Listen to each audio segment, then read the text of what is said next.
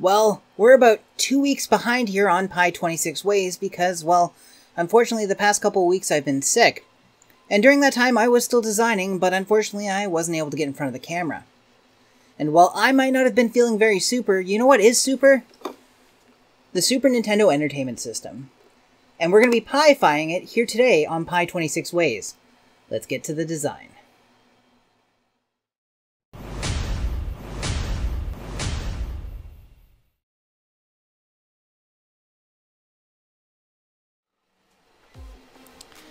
And here I have not one, but two Super Nintendo case designs.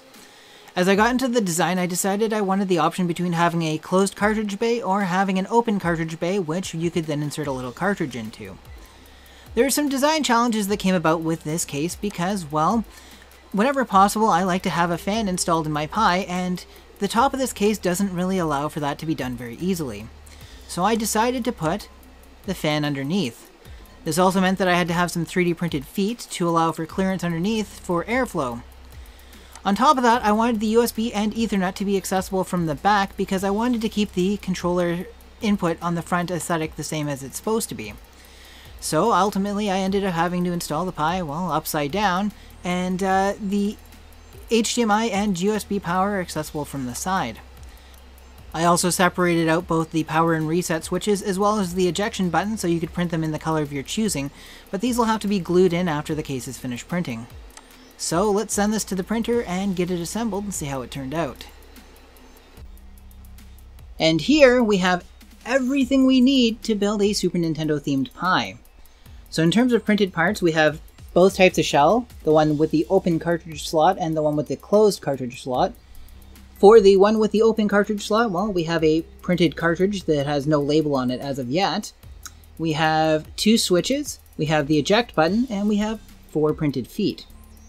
For electronics, we've got our Raspberry Pi 4 with a 30mm fan, and then to hold it together, we've got some M3 by 10mm screws for the fan, and some M2.5 by 8mm screws to hold the case together. I've also got some crazy glue here that we're going to use to attach all the non-moving printed parts together. So for my case, I'm going to go with the open cartridge slot, so we can go ahead and move the closed cartridge slot out of the way for now. And we'll start off by attaching the feet. Now the feet are going to be necessary because we need to make sure that we can ventilate this fan hole properly, which means there needs to be some clearance underneath. So it's just a matter of making sure that they will fit, which they do. And from there, we can use a little bit of our adhesive. And with our feet glued into place, we can go ahead and place that aside and get to work on our top case. So we'll start off by gluing in our ejection button, which is going to go in underneath. So we'll just add a little glue underneath for us to stick onto. Press our ejection switch into place. Then flip it over. Apply some adhesive to each of our switches.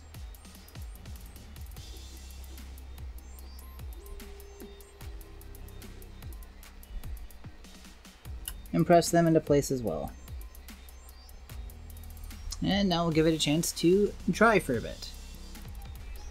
Next, we can go ahead and get our fan mounted into the bottom. And we'll just go ahead and use some M3 by 10mm screws and screw them right into place.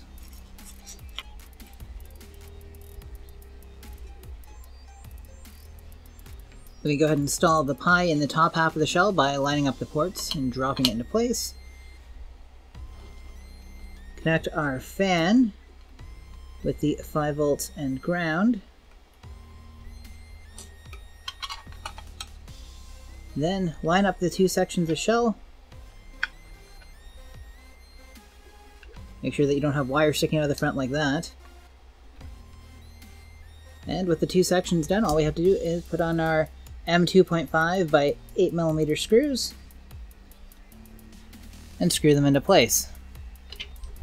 And with our case fully assembled, all that's left to do is drop our cartridge in, and now we're printing with power. These turned out great. And while I didn't finish building the no cartridge design, I am really happy with the way it turned out, and I'm glad that I did it. It's nice to have the option between having your fully closed case or being able to customize it with your favorite Super Nintendo game. The colors on this one are a little off. I would have preferred probably to do it in this lighter color, but unfortunately I ran out.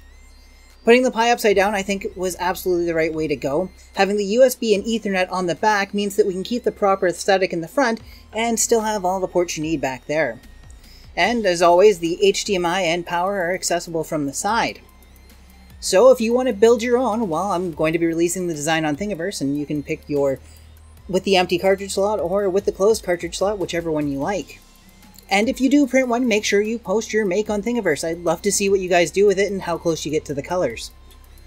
Well, that's it for this week on Pi 26 Ways, but I have a head start, thanks to being sick, on next week's design. And if everything goes well, the design I'm going to be presenting is a lot more involved. It's a full project. So make sure you tune in and let me know what you think, and if you have ideas for future builds, let me know in the comments below. I'm still got a couple empty slots in there that I might be able to fit them into.